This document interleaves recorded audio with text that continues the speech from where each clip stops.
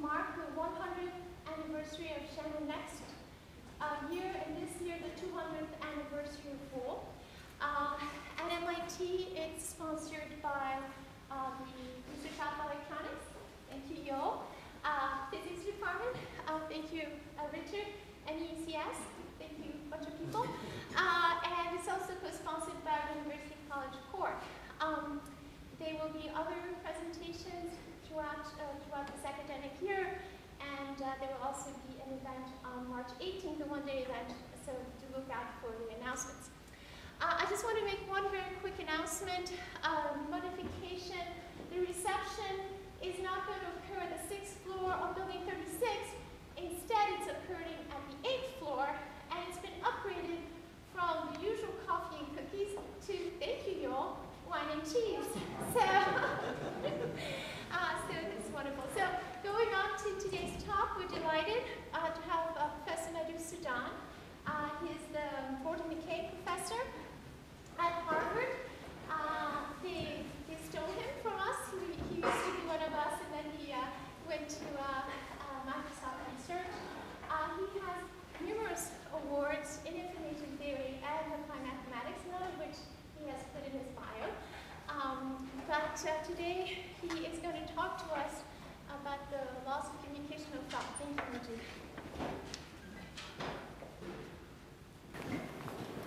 Thank you, Muriel. Thank you all for coming. I must say, this is a wonderful occasion to celebrate Boole and Shannon together. And this is, it's wonderful in part because it forced me to go back and read stuff up about Boole. And mostly we know a lot about Shannon, and still, it's wonderful to read that paper again. It's monumental. I confess that I never read the whole thing together, but I keep reading bits and pieces, and every time I find something wonderful and surprising and inspiring in there. I do wonder why I was invited to give this talk here, so I tried to put some pieces together partly from my research, from my experience, and to say something which would make plausible sense in this context. So my apologies if this doesn't fly well, but it's an attempt, and I hope you enjoy the bits and pieces, even if the overall picture is somewhat hanging. Now, when I started, much like most of you, probably this is as much as I knew about Boole. He invented the strange mathematics of zeros and ones, all right? So I actually went ahead and looked at his book, which is, by the way, one of the nice things about the modern era is every one of these old books is available online. Anything published before 1922 is available copyright free, and the Project Gutenberg is going around converting many of the wonderful books into digital format. So in a minute, I had the book, and I read it, and it's wonderful mathematics, really. So let me show you a typical calculation that comes from this thing. So he starts with this axiom in one of these pages. He says, look, when you're dealing with the Boolean world, x times x is really equal to x. And what does he mean? He says, look, let me give you an illustration. If I tell you that an object is good, and I tell you that the object is good, that's redundant. You know, it's just the same as saying the object is good. This is the exact example and phrases that are being used, though I'm inserting my own words inside somewhere. Now, he goes on from this to say, OK, as a consequence, I'll obtain the principle of contradiction.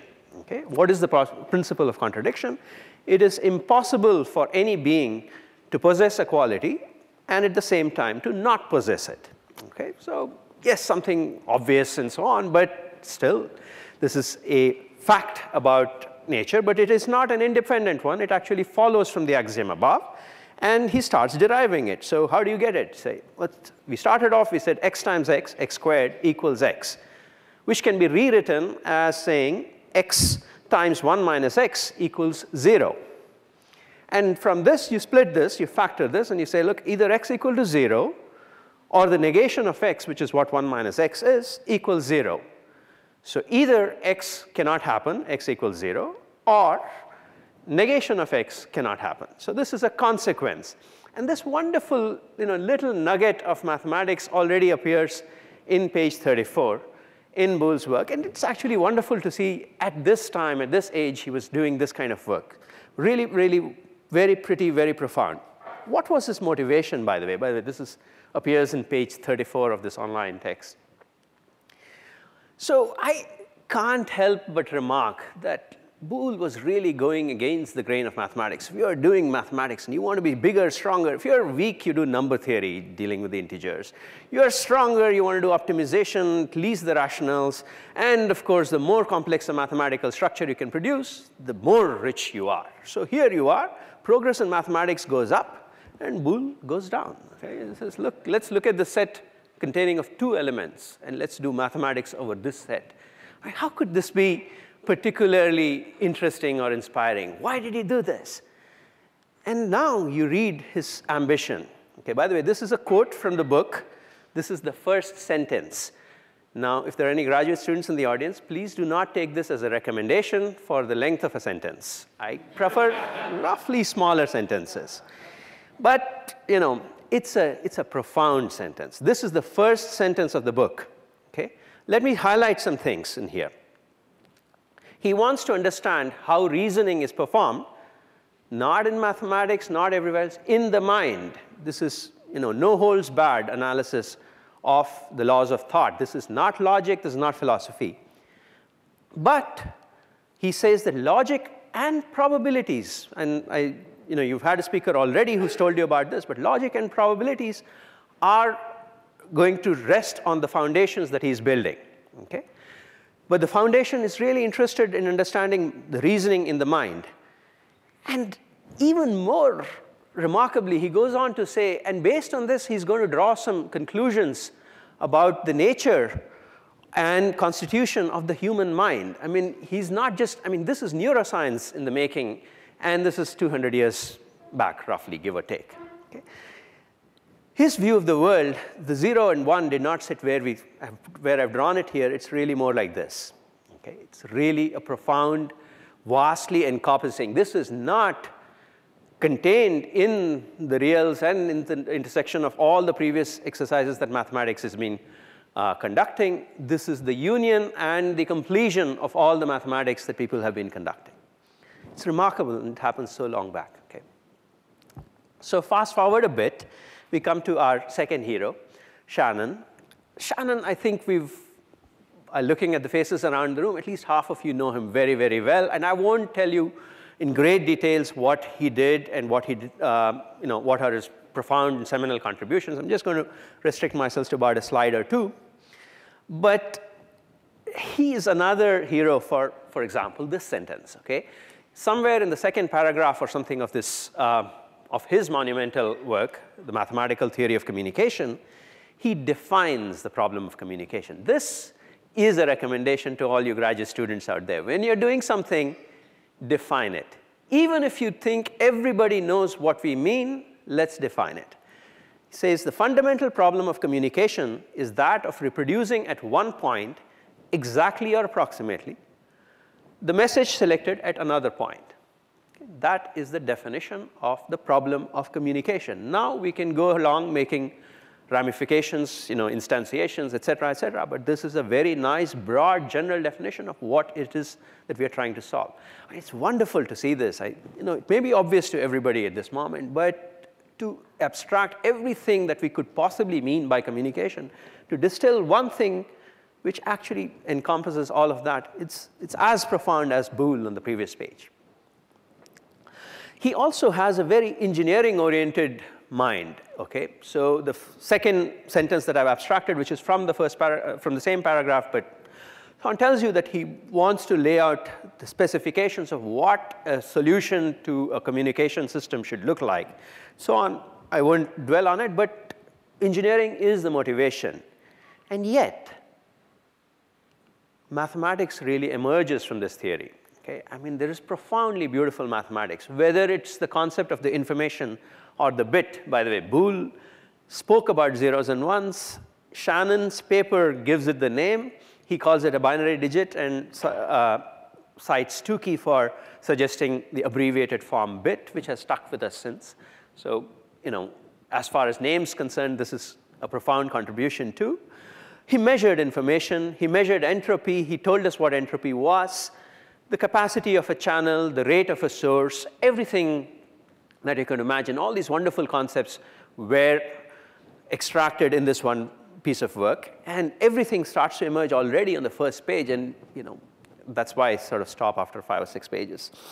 But for the math aficionados, by the way, there is this amazing thing just buried somewhere in the middle of this thing is the probabilistic method. The way you prove the existence of an object that you need is by picking one at random and saying, well, the random object is expected to satisfy this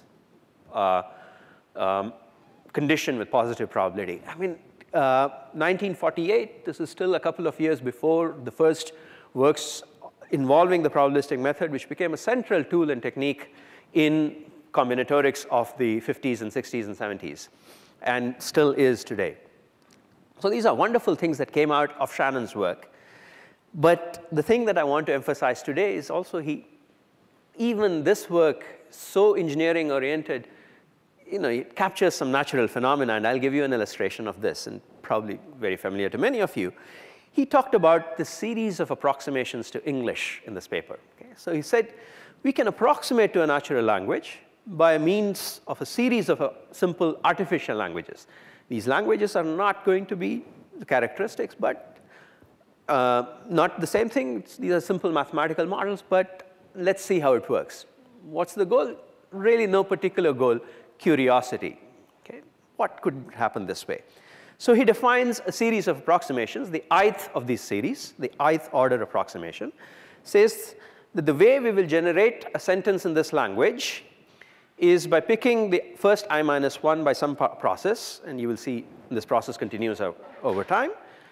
And once the I minus 1 symbols have been chosen, the next one is chosen by looking at the conditional probability. If I look at text in English, if the first 3 letters are A, R, E, then what are the various options for the 4th letter? That would be the 4th order approximation to English.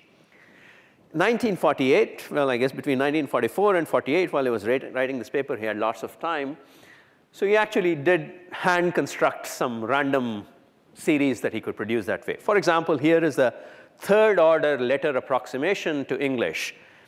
And you see, OK, look, now many of these words are not really words. This is not the most profound English sentence that you might have read. But already there is a little bit more than you expect. And then he also did, you don't have to do it one letter at a time. You could do it one word at a time. And then he produced what he called the 2nd order word approximation. This is as far as he went. And then he basically ran out of patience, I guess. But look at this thing. The head and in frontal attack on an English writer that the character of this point is therefore another method for the letters at the time of whoever told the problem for an unexpected. If you were in an average class that I'm teaching, and you might actually think that that was a legitimate sentence. Definitely fools us for a little while. So yeah, this is an interesting experiment. What do you do with it? Shannon actually has a wonderful observation. How many people know the observation that follows this? Anyone? There is actually a wonderful observation hanging at the end of all of this. He says, it's remarkable that the ith order approximation looks good for sentences of length, for sequences of length 2i. You look at twice the length. I only picked, the second word was chose based on the first. But I could look at sequences of length about 4, and they could be legitimate elements in an English sentence. It's pretty remarkable that there is something interesting happening about English that is being captured by this very simple model and this very astute observation. It's not a theorem. It's just an observation, but it seems pretty reasonable and plausible. There's something interesting going on. So even Shannon couldn't resist taking this innovation that he had produced and then applying it to some things which were not necessarily the problem, central to the problem at hand, which was really compressing and making communication resilient to errors. There are all these other ramifications. Once you start developing a theory, you could go in many directions. Between Boole and Shannon, there's a whole series of thinkers that I'd really like to mention. There's a few of them that I'll mention. And what's the point of this particular choice? I want to talk about this general goal that Boole was interested in. How can you reason about what's going on inside the mind? I want to expand it based on Shannon to say, how can we reason about what we do and what we say? And put together, I mean, this is starting to give us the elements of society. And lots of these logicians in the interim period started to wonder about this. Perhaps the most, I don't have name tags over here for all of our figures. I'll tell you who they are. The first of these is Cantor.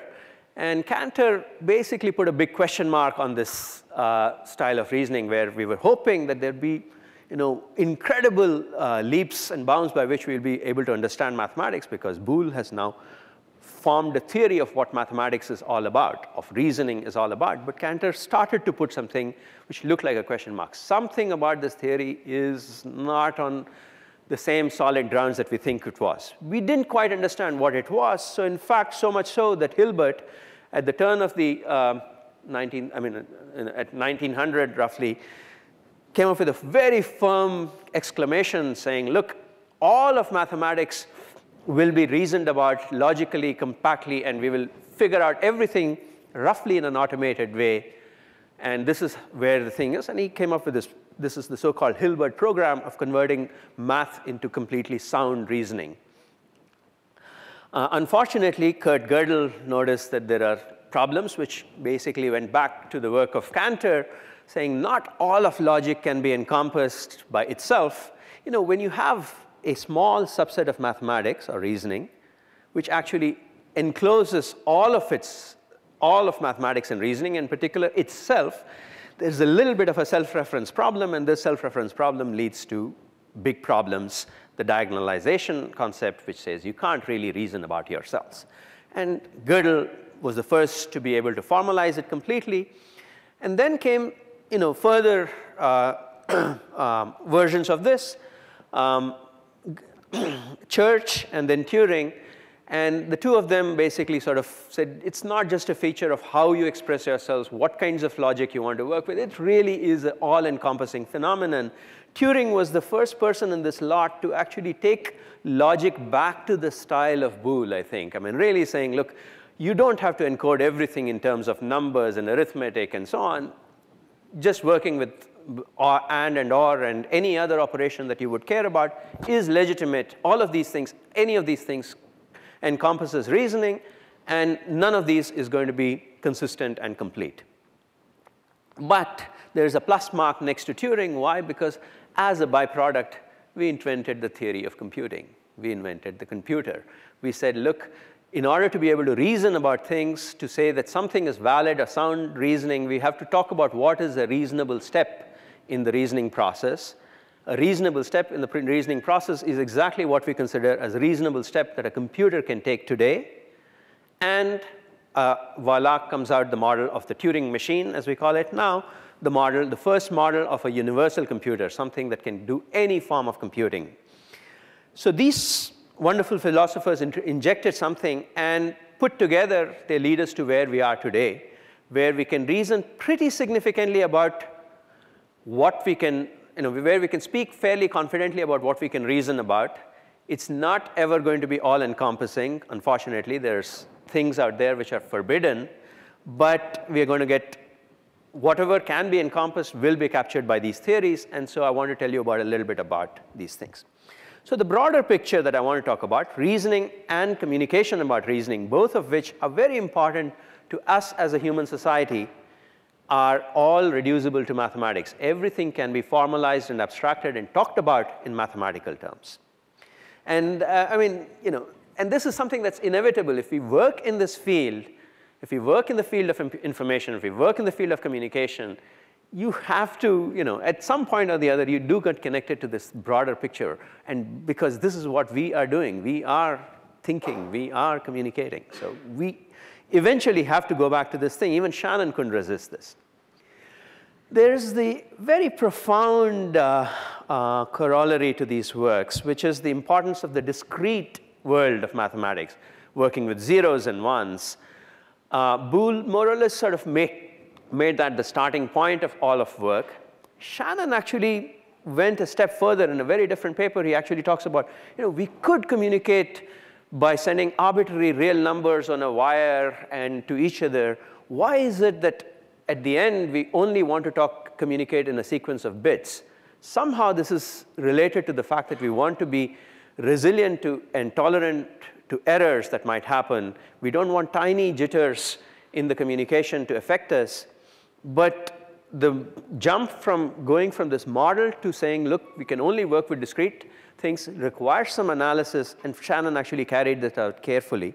But it tells us that really the reasoning, all solid reasoning, sound reasoning rests on working with, sentences that we can express over discrete alphabets. I mean, why don't we just sit around singing songs to each other and communicating that way, or humming a tune or whistling? Some animals do that, but when it comes to sufficiently expressive and complex communication, we actually seem to be forced to go to a discrete alphabet and work over it. So there's something very interesting going on, and this is abstracted in these works. And I'd like to talk about what's called the communication lens that I think about. It's not so important to me that the reasoning inside my mind happened over a discrete alphabet or through a very, Turing machine simulatable concept. Maybe it does, maybe it doesn't. But at the end, the only way I can convince you about the outcomes of anything that I've learned is by communicating it. And at that stage, more or less, the only way I have to express and communicate what I'm doing is by simulating the Turing machines, the Boolean logic, and doing a noise-tolerant communication a la Shannon. So the communication lens on what's going on in our mind is probably much more important to me than really what's going on in my mind. I'm very happy to say, look, you could do all kinds of very weird things inside your mind as long as you can communicate what your findings are and publish a paper based on that. So in the rest of the talk, I'm going to do a couple of things. One, I'll tell you a little bit about computer scientists and their adventures in this field, where they try to think about all the, these are questions that were explored because, again, there were pressing engineering concerns, pressing optimization concerns, pressing other concerns. But along the way, they always seem to have a ramification which is interesting for the general process of society. And I'll try to tell you a little bit about some of these processes. And then later, depending on the amount of available time, I'll tell you a little bit about my worries about the world of communication as it is and where we are going. And it is about the communication of thought. When we really want to think about shipping bits around, there's a lot more we can do. But when we try to say that, well, these bits mean something to me, and I want this meaning also to be preserved, then we have to encounter, we encounter and face new problems that we wish to solve, and I'll tell you a little bit about that. Okay? So let's see how far we go along. It took 50% to get 1/3 of the talk. We'll see if we can speed up a bit. All right, so between 1950s, Shannon, and today, there are a couple of axioms, the discrete communication, the discrete reasoning, that we've talked about. There was a new axiom that was born around this period, which is when we talk about computing, we shouldn't be talking about what can be done in finite time or not. We should also talk about what's the reasonable amount of time. Finite could be a very, very, very large finite, but we want to talk about something reasonable. So notions such as polynomial time or logarithmic amount of space and so on started to emerge around this period. And these became a new category of resources. When we want to talk about reasonable processes that are happening in our mind, we should also make sure that you're not asked to be a genius at every step of the reasoning. And these led to many interesting phenomena being captured. The modern era of cryptography relies on it. And a couple of examples that I'll talk about, like pseudo-randomness and knowledge, emerged from this thing. And there's a lot of work today about what is privacy and so on. And all of these can actually be formalized. We think of these as really just societal concepts, something that we cannot convert into mathematics till it is done. And now, for each one of these cases, it has been done. And we now know or we have a pretty reasonable grip on these concepts and are able to analyze them and put them under the same mathematical umbrella that Shannon and Boole did with their phenomena. So pseudo-randomness, what could we mean by this? So here's the sequence. Is the sequence random? Okay, I have some 11 digits on the screen. Did I just come up with them at random or not? Okay. And there's an answer which many people come and they say, no, finite sequence is random. You can't say that any particular sequence is random. I don't want to work with that. I mean, that's like by fiat going to destroy every example I put. Even after I toss 10 coins in front of you, you would probably say that's not random. So this is a more compelling dismissal of the claim that that was random. These are actually, if you go to the digits of pi and you can get your first 10,000 online and so on, these are actually the digits 9758 onwards down to 9768. Okay? These are the digits of pi, certainly not random. Okay? And yet it did seem random to me. Okay? So how do you explain this? And this is a kind of a phenomenon that has confounded many of us for long times. And I want to tell you about the mathematical explanation that has been found for this thing due to Blum and Micali. And roughly it says the following: how do you know the statement, that this is, suppose somebody told you, look, these are just some substring in the digits of pi. How would you go around finding this out? The only way I know is you start enumerating the digits of pi. Even if somebody gives it to me, a table of values, which this is exactly how I found the digits of pi. I just looked it up online. Even if I have this online access to the digits of pi, the only way I have of figuring it out is to go manually search for this pattern till I find it. That takes me some 9,768 steps of reasoning. It's an 11-digit string. It takes me 9,768 steps, and if I'd been a little bit more malicious, I would have gone, there's a million digits available. I can go up to a millionth. I can make you work for a million units of time to figure out that this 11-digit sequence is not random. Okay? But what would have been reasonable is if I could have looked at the sequence, looked at the length of the sequence, and based on the length of the sequence, maybe 11 operations or 11 squared operations or 11 cubed operations, and determined that this number satisfies some pattern.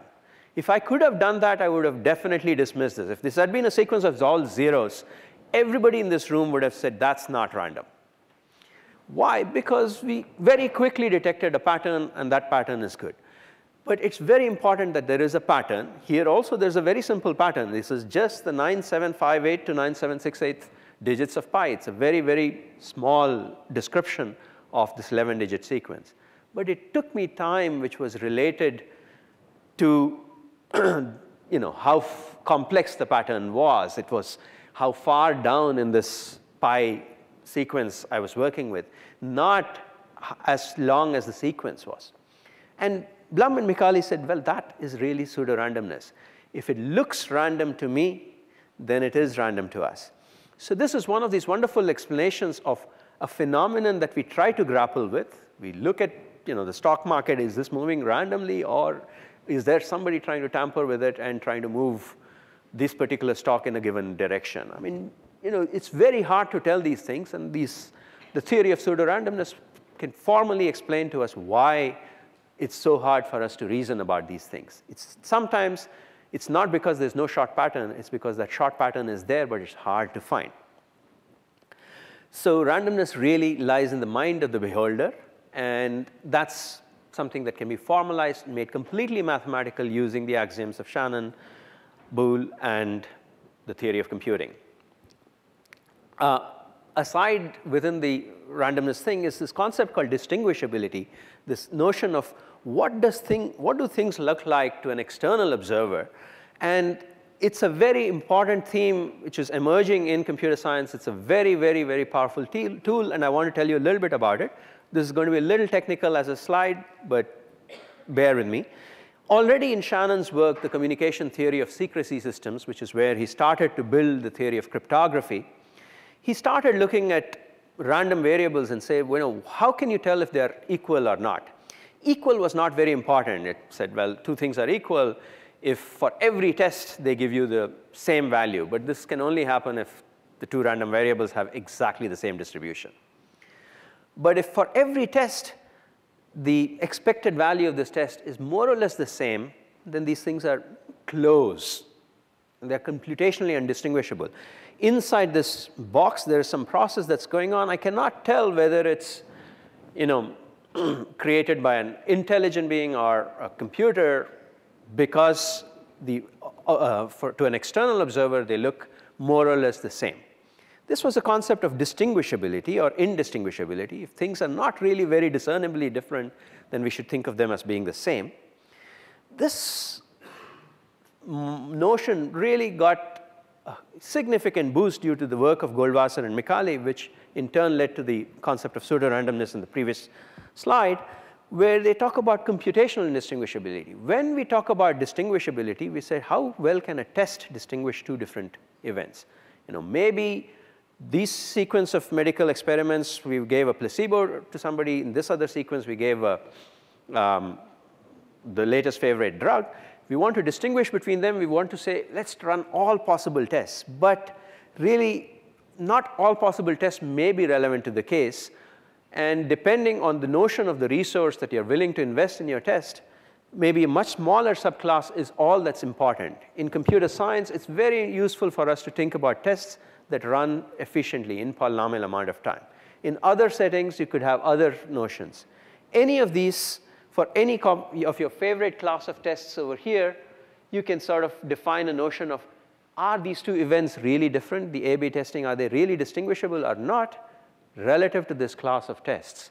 And when you start relativizing distinguishability to a class of tests, you get this really, really rich collection of plausible notions. And many, many more things start to appear seemingly random. If B is purely random process, and A is something that's cooked up by some very clever process, the two of them could look indistinguishable to us. Maybe A is just the digits of pi.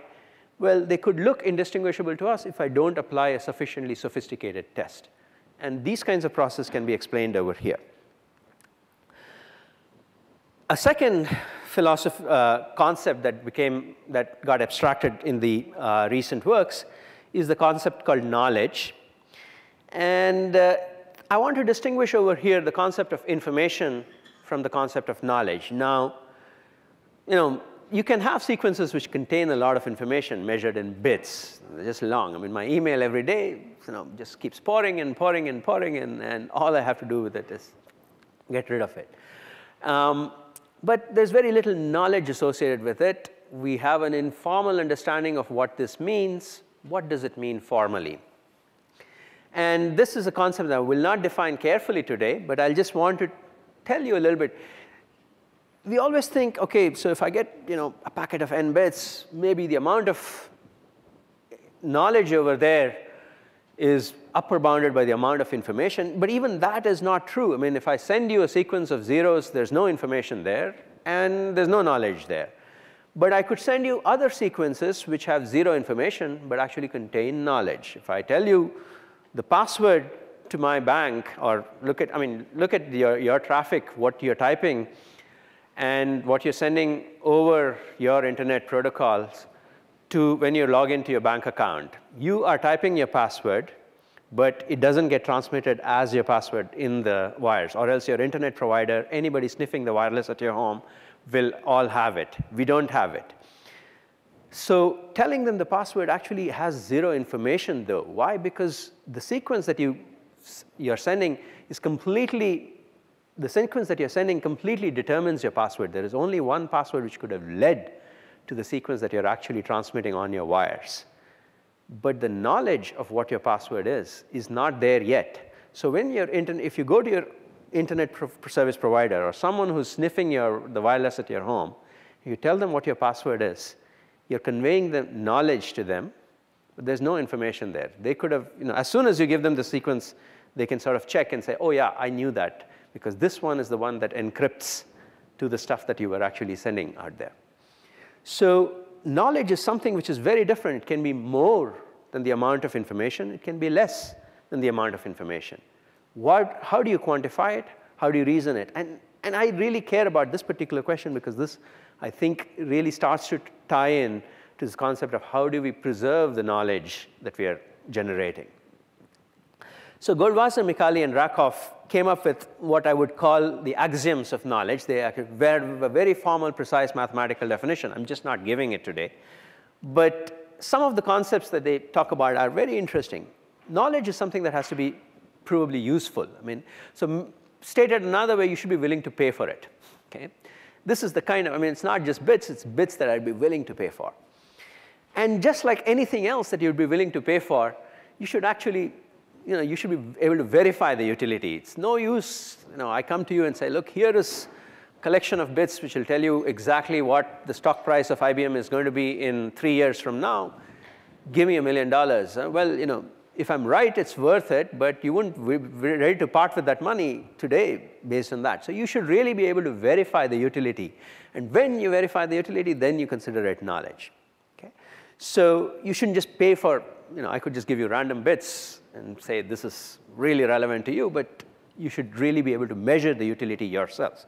And these two are really important axioms, and around these axioms, Goldwasser, Micali, and Rakoff were able to formalize the concept of knowledge. It was an extremely profound concept and had very powerful, you could actually do a lot. I mean, so one of the things that they try to talk about is what's called zero knowledge interactions, where I would like to be able to convince, say, as an internet user, I want to be able to convince the bank that I should be allowed to move funds from my bank account to the other. I want to convince them that I am the person who's allowed to use this account. How do I define I am the person? I'm the one who has the password. But I don't want to tell you what the password is. Everybody on the path from here to there is going to find out what the password is. So I want to be able to convince you that I know the password, but no more. I don't want to say anything more, no more knowledge about my password other than the fact that I know it. Can you actually do this? Goldwasser, Goldreich, Micali, and Vigdisson, excuse me, in work that shortly followed the work of Goldwasser, Micali, and Rakoff, showed that actually every possible interaction that you want to imagine, if you have a sound way of doing it, then you should also be able to do it cryptographically securely with leaking exactly the right amount of information at every one of these stages. So if I want to tell somebody this, I know the password, I can do it, and nothing more about the password will be revealed. So I can do the same thing again tomorrow. I still come back to you, and I still convince you that I know the password. And again, no more further information. Doesn't accumulate, doesn't do anything. Fantastic thing. So of course, this theorem, which is very general and very powerful, has many profound applications. So here were some applications that you can find in pop science articles. So for example, the second of these, where is Waldo? What is that? Waldo is this game where there are a ton of people and their faces on a little piece of image. And you want to convince your child that, look, this is an interesting exercise. Go find Waldo in this thing. Keeps them occupied. Well, 5 minutes later, the child gives up and says, look, there's no Waldo on this page. Okay? Now you want to tell them, look, Waldo is there. Okay? You want to prove it to them. But you don't want to ruin the puzzle by saying, right here, now go find Waldo, right there. So you have to do something which is different and actually not entirely using the principles of this idea, but some of the essential ideas of zero knowledge. People can actually came up with this protocol where which you could actually convince the child that Waldo exists on this board using intelligence that not super complicated intelligence, just reasoning that a child could perform, and yet the puzzles undiminished by this process, and it remains as challenging. So that's the kind of a fun application that's shown, but the real main application was any form of multi-party computation on the internet can all pretty much be, almost by routine, by this process converted into a secure one. So any process, what do I mean by that? Some process by which you sort of think of sending all of us sit around a table, send all of our private information to some trusted third party, and this trusted third party sends us back some information for each one of us, which depends on our joint inputs. This would be my ideal scheme, but there's no trusted third party. You can implement this by simple cryptographic primitives, and all of this builds on the concept of zero knowledge. You don't have to have this trusted third party. You can do all of this using simple cryptography, and all of this relies on knowledge. Okay, so that's as much of the CS. There were many, many wonderful adventures in computer science. There is a theory of learning, which many of you are probably familiar with.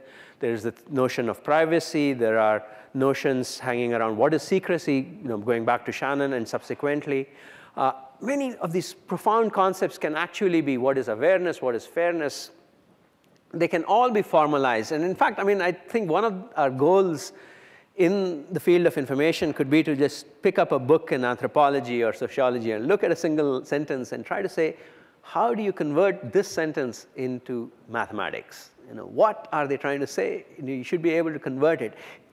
It's not a given. There are very interesting realizations that we could come up with by this process. It's also not always going to be very easy to do. I mean, I often find that I used to work with a bunch of sociologists when I was at Microsoft Research, and you know, the words privacy for them means 5 different things, and they really have to unpack what it means in a given context. So for us who are unfamiliar, we can't just go into this thing and say, this is the one unique interpretation of the sentence, but find me one interpretation of a sentence, and this can be very fun.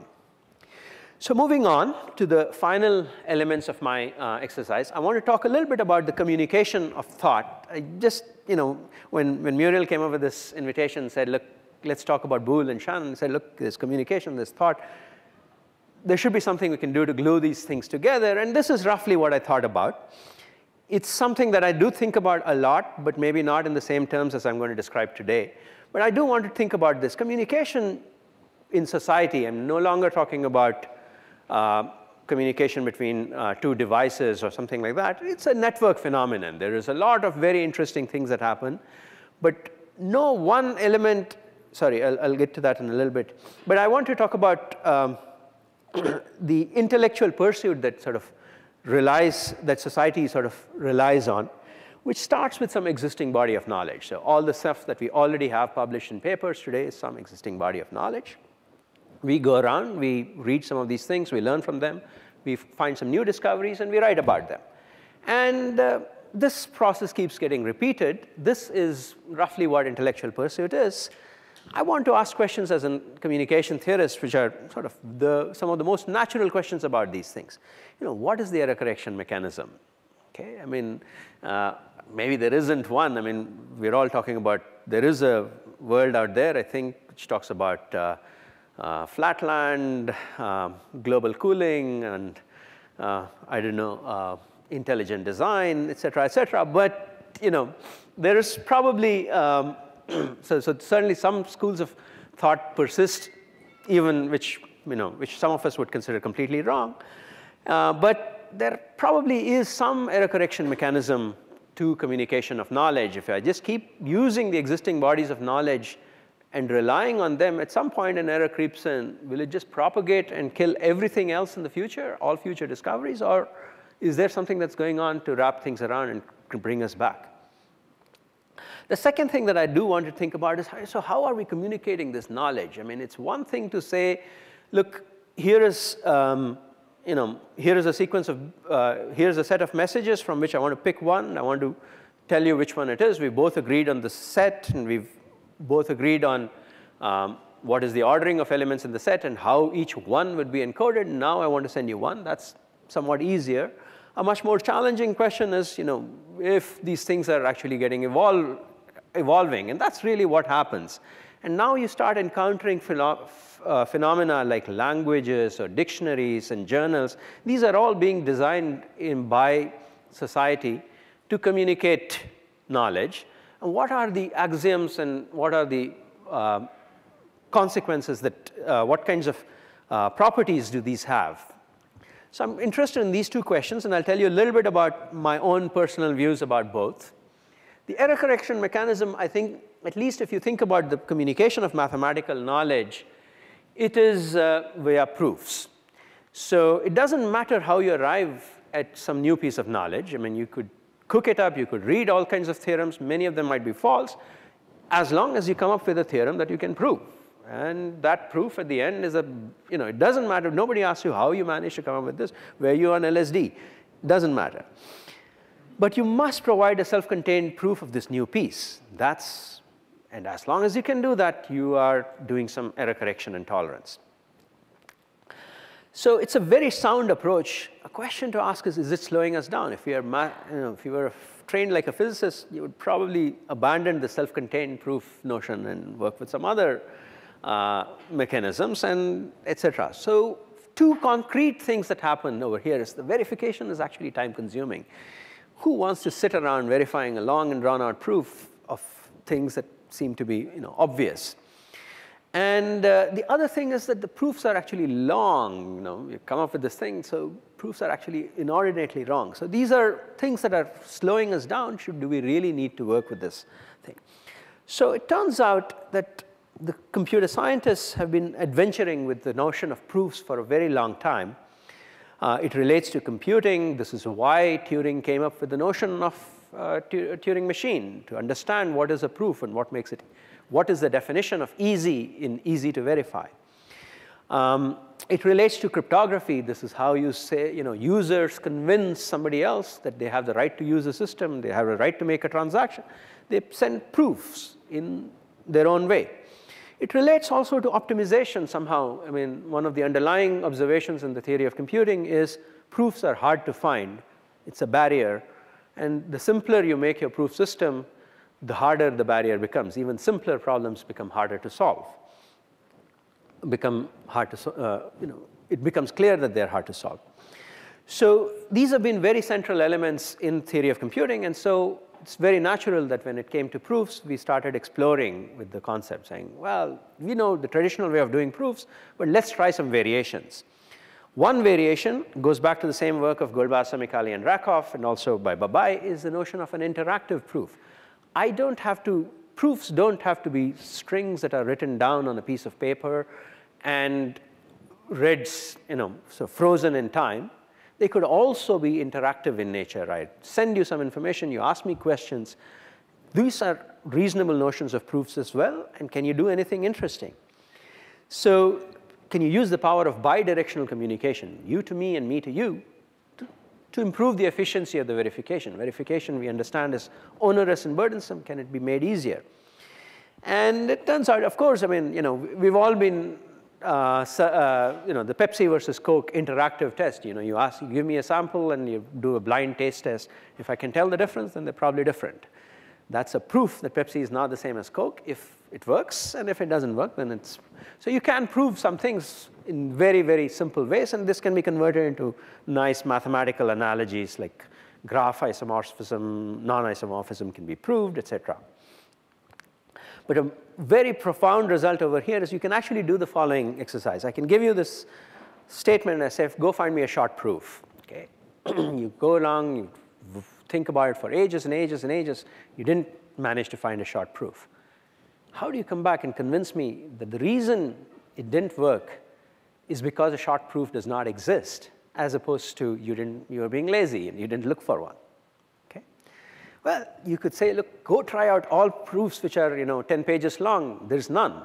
I cannot enumerate all pages that are 10 pages long. You can produce for me a list of all 10-page long sequences and say, see, none of these is a proof. That's not very useful either. It's, again, enormously wrong. Is there something you can do? And there is the theory of interactive proofs. There is this wonderful result which says that this kind of a statement can actually be proved interactively. You can I would ask you some challenging questions. Each question may be about 10 pages long. You give me back answers which are 10 pages long. 10 iterations later, I'd be convinced, OK, there was really no proof which was 10 pages long for the statement. This can actually be done. It's a beautiful theorem due to Lund, Fortno, Karloff, and Nissan, and then Shamir. And I encourage you to take a look at it at some point. The object that's closest to my heart over here is that of probabilistically checkable proofs, where we just say, OK, the proof is going to be long. We're not going to fix that problem. But at least the verification doesn't have to go through the whole proof and read the whole thing. You just try to verify by random sampling.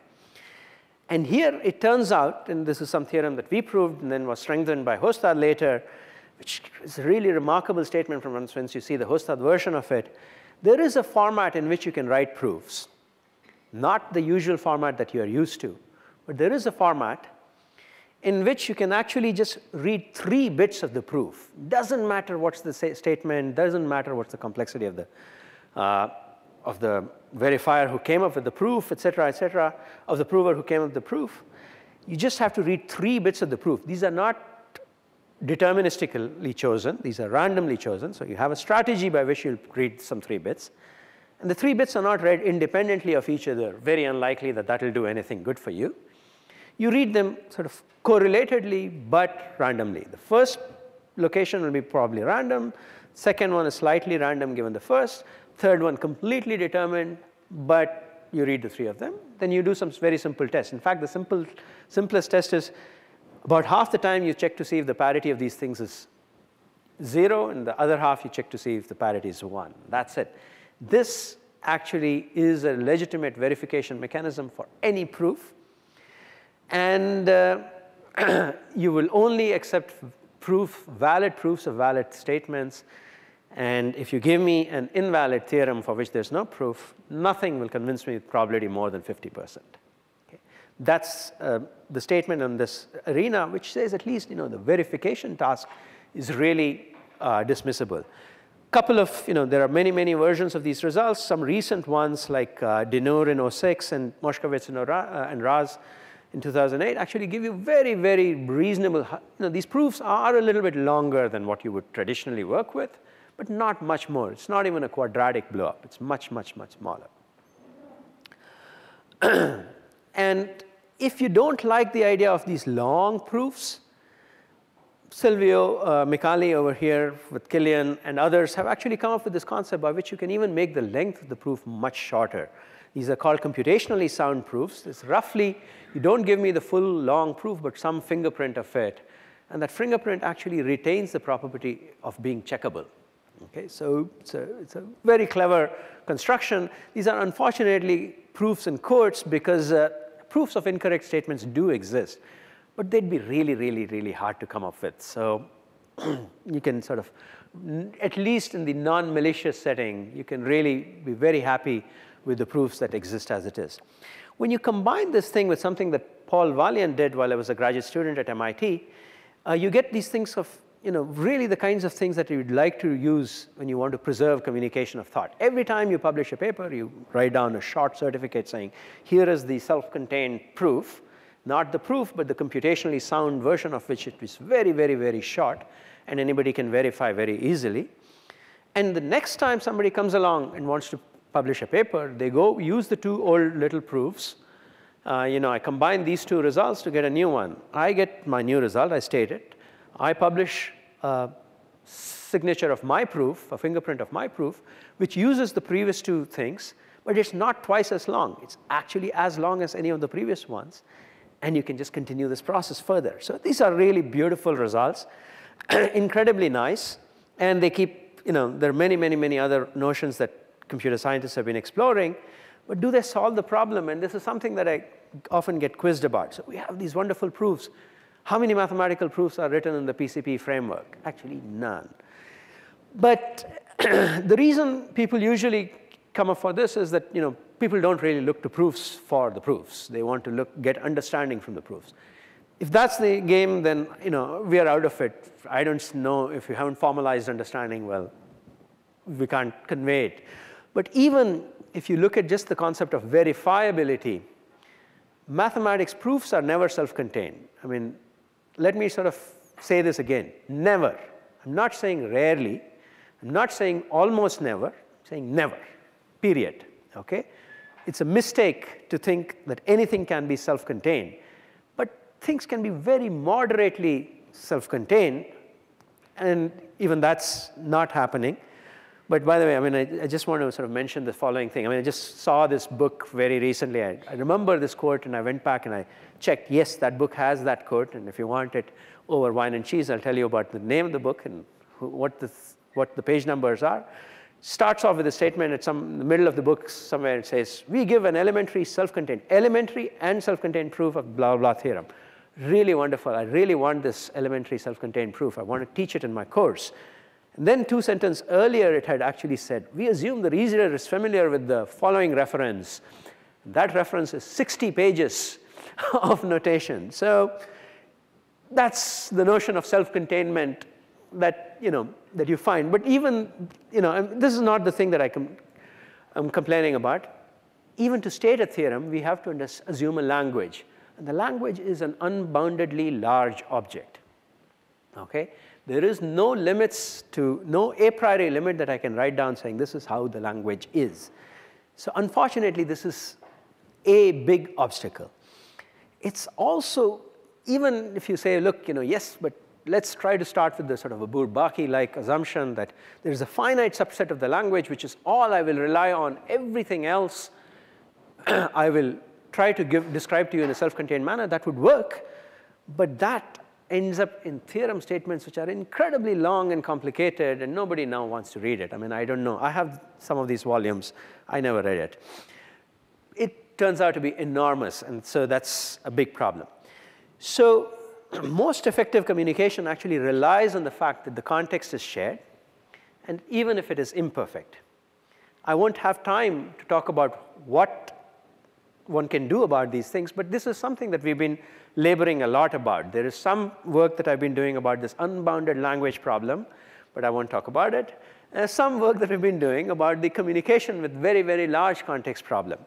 Each one of these leads to remarkable, interesting mathematical challenges. And yet, I see that every time we manage to answer a question, we open up 10 other questions. So there is also lots of beautiful challenges. For students in this audience, I'll at least point them, look at this page number 24, go to this slides that I will post online. There is a very concrete question that's listed here. There are some references, and if you look them up, you'll find more details, and I encourage you to think about these questions and tell me if you have any ideas.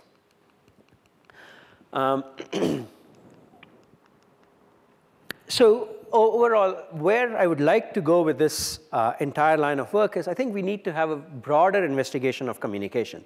Shannon's theory is wonderful, but it's wonderful way beyond the limits. He didn't a priori set out limits for this is as much as we want to do, but he sort of suggested it. He says, look, semantics is a separate problem, and we will dismiss it. It's not interesting to the engineering considerations. It is important to the engineering considerations today. But fortunately, the theory is still very relevant. So you can ask many of the questions related to more broader forms of communication, even today in the Shannon language. And one of the very interesting things about communication as it happens between human beings, but also increasingly as it's happening behind devices, is that there is no one central player making all the rules. Each one of these devices comes in and throws in its own little interruption onto the sequence, its own variation, and the rules of communication evolve. How do you study these things? What are the challenges? What are some paradigms we can see? How do you work with this? So, and the important thing over here is that, at the end, why are we doing all of this? It's not because I want to prevent you from getting some information. It's to make it easier for you. It's usually a cooperative game. We're all in it together, and yet we don't want to adhere to a single language. We don't want to adhere to a single protocol. We don't want to commit to a fixed set of rules in the grammar. And the same kinds of phenomena are happening when digital communication. This is all calling for a broader investigation of communication, and I think it would be lovely if many of us could take part in it. I think I'll stop here. Thank you.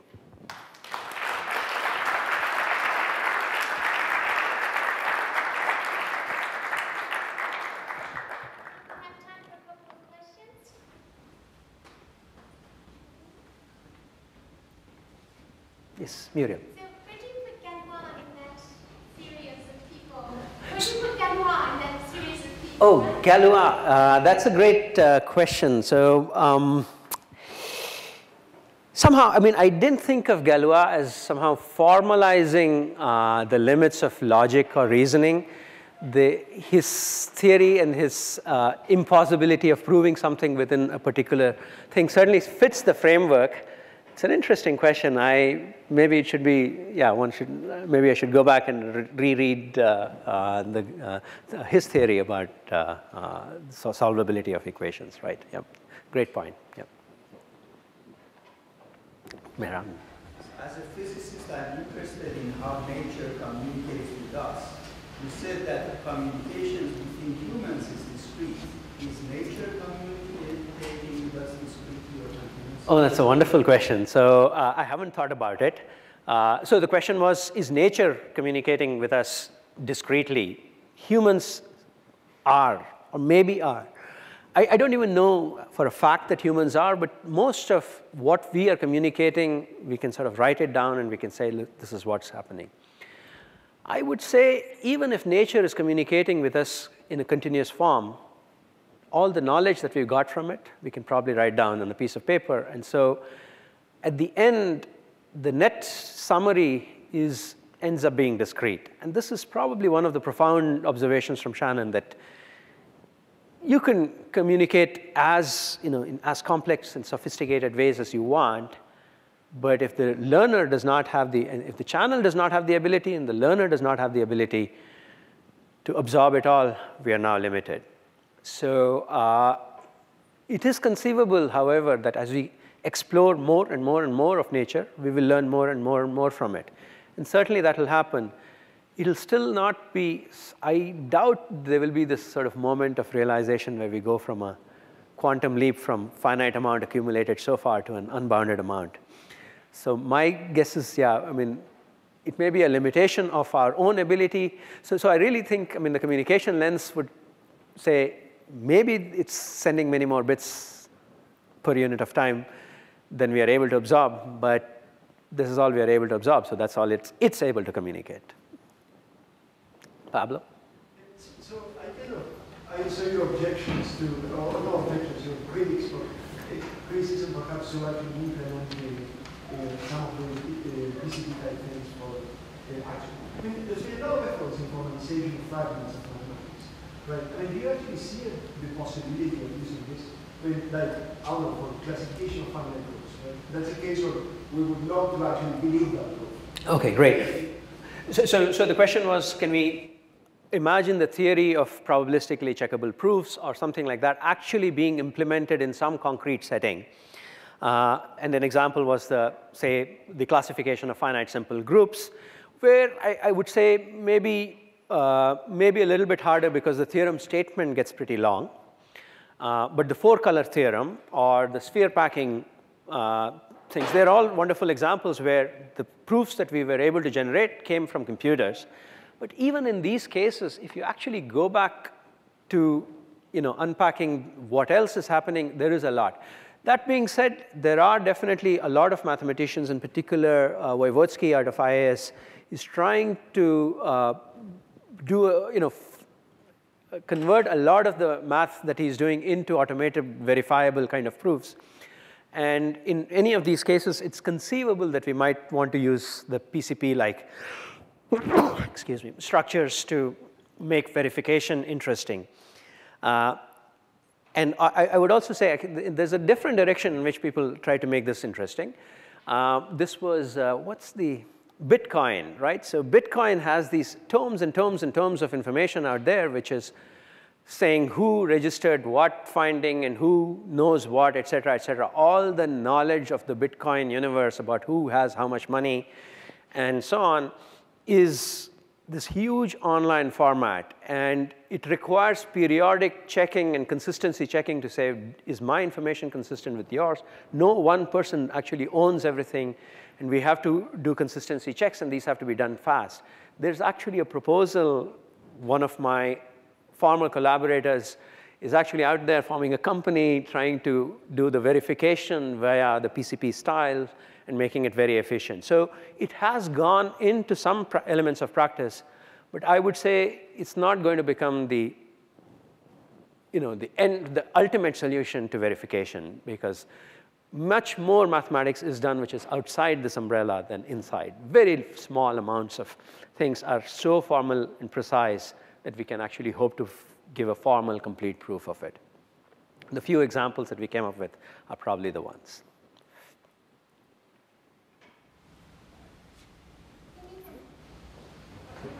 What is that? Actually, I'd love to ask the same question to others too, but unfortunately, I mean, I know there are proofs.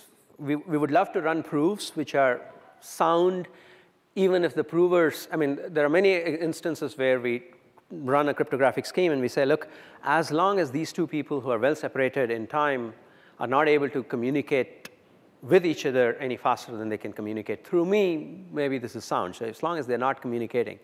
But what if they carry some entangled information? They'll, they can get some correlated random bits faster than the speed of light. Can you design proofs which are using the solidity of the separation of the provers, but allow them to have prior entanglement? These are kinds of questions that are asked in this literature. I'm not an expert. I mean, there's just many, many, many variations on the themes, and I keep seeing papers about this, but I don't know all about it. Sorry. Oh. Yeah, one of the things I've been wondering about is how some of these things change in the age of machine learning. Like you talk about communication with journals and books and so on. If knowledge is generated by machine learning, what does the next generation of books look like? And I'm wondering if changes any of the questions.